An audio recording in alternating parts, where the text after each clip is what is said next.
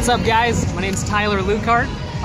We're putting on a huge show at the Riverfront. I don't know if you guys have heard about Pokemon Go. It's been crazy all this last week. So what we did is we kind of came up with a small group at first. It was about 20, 30 people. We were hoping to get everyone out at the Riverfront, but it exploded into this huge event. And now we have over 850 people going, and we had 1,300 people interested. And if you can look around, people are walking out all over the place. It's an awesome event. We're giving away prizes every hour. We're doing a Pokemon contest. We're doing like costume contests. We're doing who can catch the best Pokemon in an hour. We just did a gym takeover and everyone's scrounging over there trying to take it over. So it's an awesome time. It's really bringing the community together.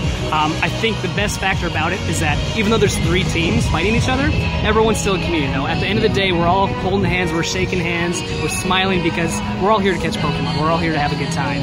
And I just want you guys to come out. It's a great time.